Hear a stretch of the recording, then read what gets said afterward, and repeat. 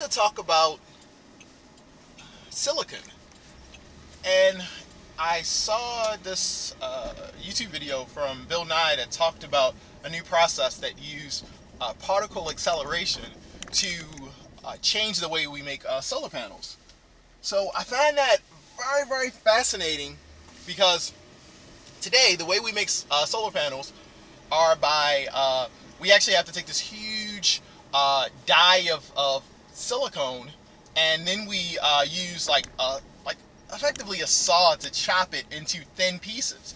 But it's a lot of dust and it's a lot of waste. And as the video says, that's very useful for things like chips, where you don't really have that much surface area. But as you start looking at things that are larger, like a whole panel, that's very inefficient. So a group came up with this very clever idea of, well, let's use a particle accelerator to cut a really small piece or thin sheet of silicone, and then we can make solar panels that way. And it makes this really thin film that you put on top or you use to compose a silicon panel. And I do apologize for saying silicone and silicon like different.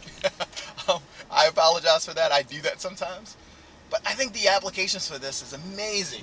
I mean, when you think about it, that actually puts us closer to being more efficient from an energy perspective. And I think sometimes people don't really understand the importance of that.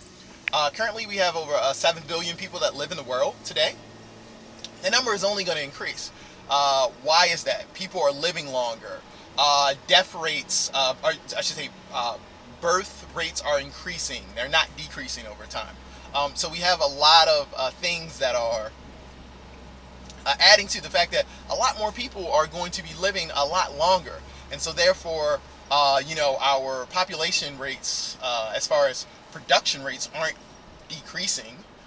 So you have more people on the earth. So what's going to happen is we're going to have more devices that require more energy, and you'll have more people. So that means that we need to become a lot more efficient with how we collect energy and how we produce energy. And the old school methods of burning coal like we do in certain countries, and also how we use oil to propel our vehicles. We need a different way, and honestly, it's not going to be one solution. It's going to be kind of the all of the above. We're going to need a little bit of wind. We're going to need a little bit of water. We're going to need a lot of solar. But it's not going to be one clear thing that kind of takes us to that point of being more energy efficient. But our strategy definitely has to change. And it's great when we see like inventions like this or science evolving in such a way. And it's so funny because I grew up in the 80s.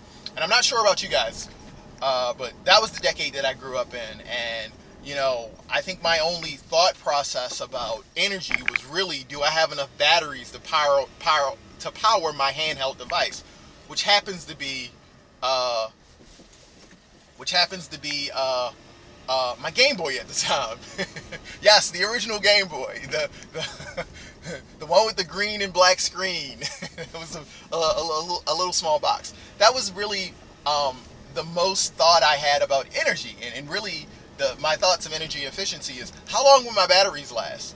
So it was a chemical process in the batteries, and I mean, that's great, but we need to kind of think larger. And it's fantastic that people are investing in things that will really make our use more efficient, where we can collect more power from our greatest energy source, which is the sun. So that's kind of my thought, and that really seems very groundbreaking, and it'll be interesting like when that actually becomes productionalized. And for me, it's amazing how fast we're evolving, because going back, only thing I thought about was like batteries, and now we're talking about like how can we make silicone wafers from particle accelerators. This is it's amazing the rapid amount of change that we're having in such a short period. So that's what I wanted to talk about today. Thanks for watching. What's your thoughts? Do you think this is super cool? Is this something that you would want to look into more? What do you know about the topic? I appreciate any feedback or any questions that you have about this. So thanks for watching.